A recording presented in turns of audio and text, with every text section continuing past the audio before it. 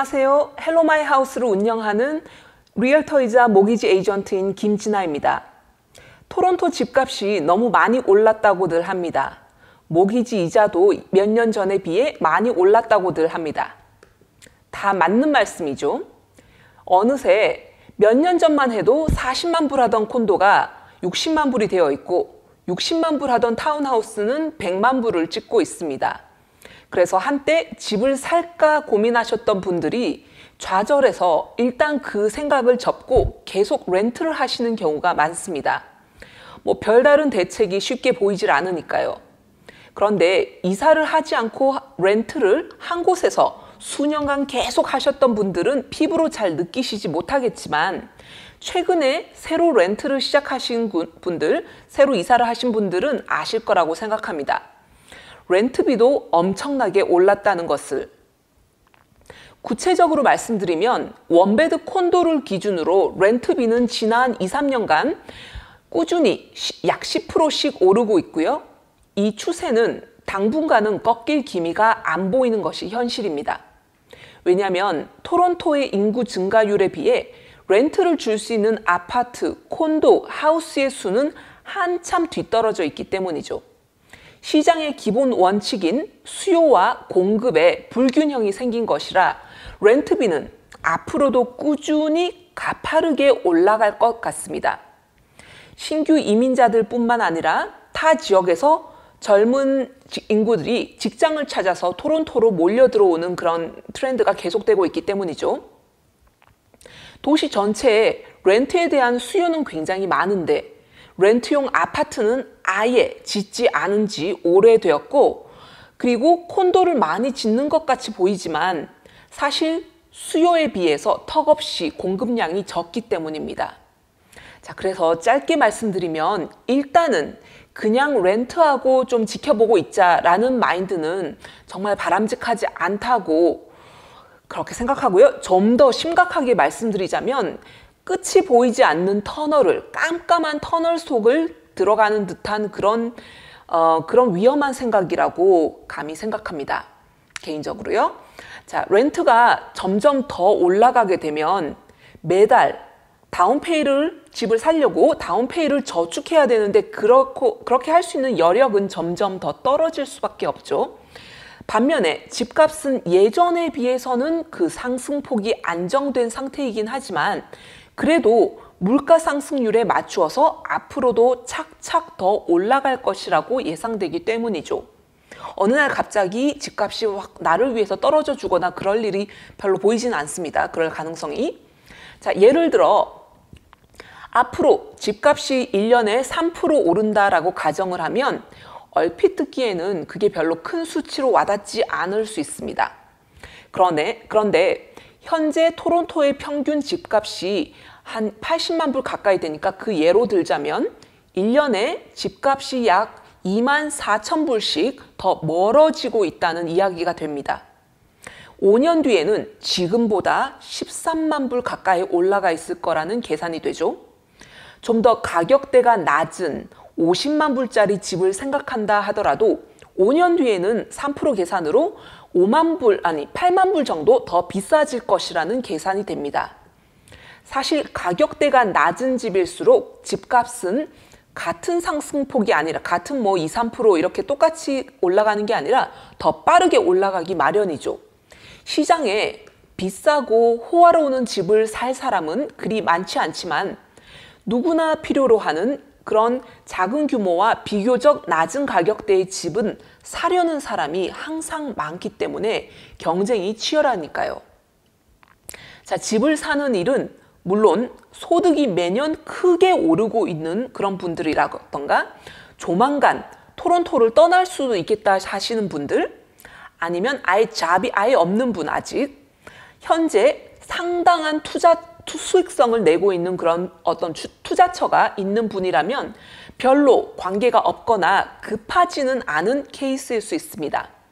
그런데 그런 경우가 아니라 토론토에서 그냥 일을 하면서 잡을 가지고 정착하셨거나 아니면 정착하실 분이라면 이제라도 그리고 한 발이라도 더 서둘러서 집을 마련하시는 것이 좋지 않을까 그렇게 생각합니다.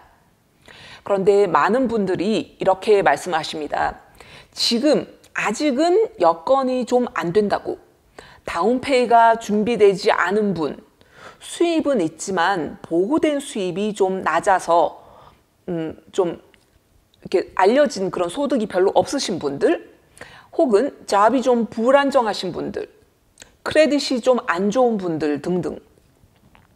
사실 집을 살 여건이 다 갖춰진, 모두 갖춰진 그런 분들보다는 집을 살 여건이 조금 부족하신 분들이 주변에 더 많습니다. 그런데 잘 생각해 보면 생각보다도 가까이에 솔루션이 있는 경우도 꽤 많이 있습니다. 세금은 조금 더 내더라도 소득을, 그냥 내가 벌고 있는 수입을 있는 그대로만 보고를 하신다면 모기지 자격 조건이 되실 분들, 특히 자영업자분들이죠.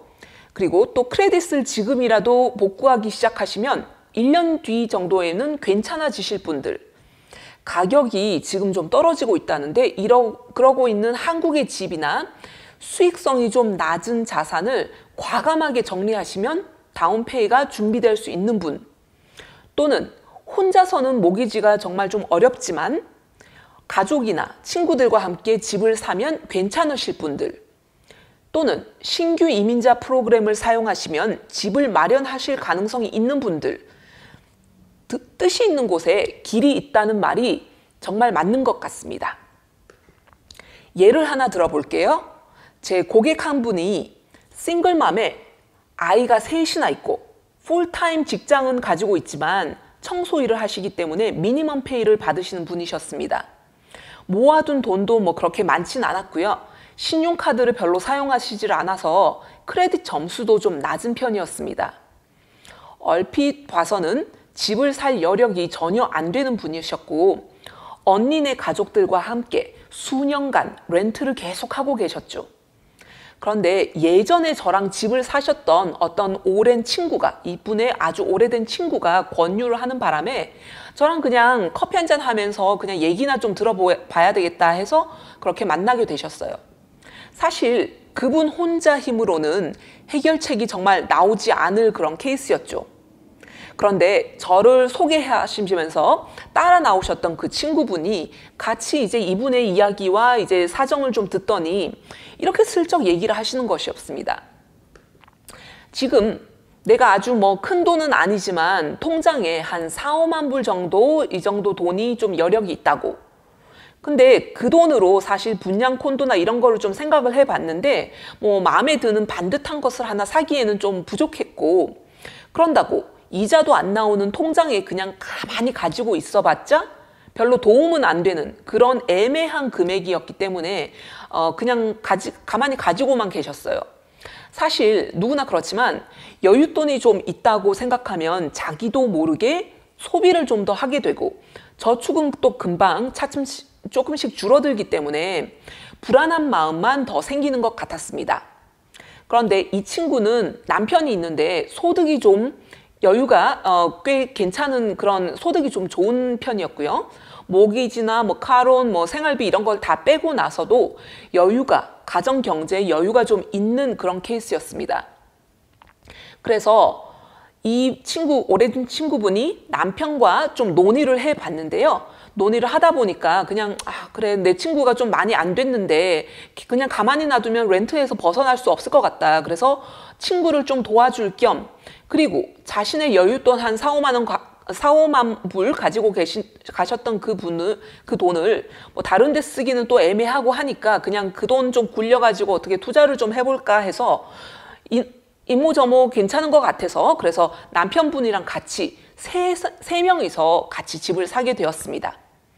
친구의 남편 수입 덕에 이제 80%까지 모기지가 가능해졌고 가지고 있는 돈을 서로 탁탁 털어서 모아보니까 한 20% 정도의 다운페이가 겨우겨우 맞춰졌죠. 자, 일단 2년간 같이 한번 가보자 해가지고 약속을 하고 2년 후에는 싱글맘인 친구가 다른 파트너를 구해서 친구 몫을 좀 갚아주거나 정 안 되면 2년 뒤에 이 집을 팔자라고 한 것이었죠. 사실 싱글맘인 친구 입장에서는 2년 뒤에 사정이 뭐 별반 나아지지 않아서 집을 팔아야만 한다 하더라도 적어도 집값이 좀 상승하고 모기지 원금은 좀 줄어들 거니까 equity, 즉 자기 자본이 그때쯤 되면 조금 생기는 거죠. 그래서 그것만 해도 나쁠 것이 전혀 없는 좋은 기회라고 판단했습니다. 그렇게 처음에는 전혀 불가능해 보였던 내 집 마련을 한 지 이제 한 1년 정도 됐고요. 싱글맘인 친구는 어떻게 하다 보니 전 남편과 다시 화해를 하게 되어가지고 남편과 함께 소유권을 갖기로 하고 그 다음에 친구의 돈을 갚아주려고 바이아웃을 하려고 준비를 하고 있고요. 단 1년 만에 이 콘도의 시장가가 3만 불 가량 높아졌기 때문에 친구를 도와주셨던 제 오랜 고객 이분은 이미 한 15,000불의 이득을 보게 되었습니다. 정말 윈윈이 아닌가 싶어요. 자, 그래서 다시 말씀드리자면 뜻이 있는 곳에는 길이 생기기 마련이라고 정말 믿습니다. 지금 렌트를 하고 계신다면 믿져야 본전이라는 생각으로 잃을 게 없잖아요. 그래서 그냥 뭐 돈이 드는 것도 아니고 저랑 한번 만나보셔서 모기지랑 부동산 상담을 한번 받아보셨으면 합니다. 혹시 지금 당장 답이 나오지 않더라도 집을 사야 되겠다 하는 생각을 한번 가지고 계시면 적어도 앞으로 1, 2년간 어떻게 준비를 하셔야 될지, 그렇게 하면 어떻게 해야 더 좋을지에 대한 아이디어를 받으실 수 있을 거라고 생각합니다. 그리고 렌트 탈출을 위해 권해드리고 싶은 점 한 가지는 평소에 틈틈이 hellomyhouse.com이나 hellomyhouse 앱을 통해서 요즘 어떤 집이 얼마씩 하는지를 그냥 재미삼아 관심 있게 들여다보셨으면 하는 것입니다. 웹사이트나 앱은 이용료 없고요. 물론 광고도 없이 무료로 운영을 하고 있고요. 헬로마이하우스는 한글로 편리하게 토론토나 인근 지역의 모든 MLS 매물을 빠짐없이 검색하실 수 있는 유일한 곳입니다. 어떤 지역에 어떤 집이 요즘 얼마씩 하는지, 콘도라면 건물마다 관리비는 어떤 차이가 나는지 등등 자주 들여다보시다 보면 언젠가는 확실히 시장을 보는 눈이 밝아지실 것이라고 장담합니다. 그리고 개개인의 상황에 따라서 모기지를 얼마나 받으실 수 있을지, 어떤 집이 나의 옵션이 되는지 등등 좀 더 구체적인 부분은 무료로 개별 상담을 받아보시면 알 수 있습니다. 늦다고 생각하는 때가 가장 이른 것 알고 계시죠? 내 집 마련 이제 포기하지 마시고요. 어떤 집에서 시작해서 어떤 집으로 차근차근 한 단계씩 올라가실 수 있을지, property ladder, 즉 작은 집에서 큰 집으로 차근차근 옮겨가는 사다리의 첫 발을 용감하게 곧 내디실 수 있으시길 바랍니다. 무료 상담 원하시면 언제든지 전화나 문자, 카톡, 이메일로 연락주세요. 감사합니다.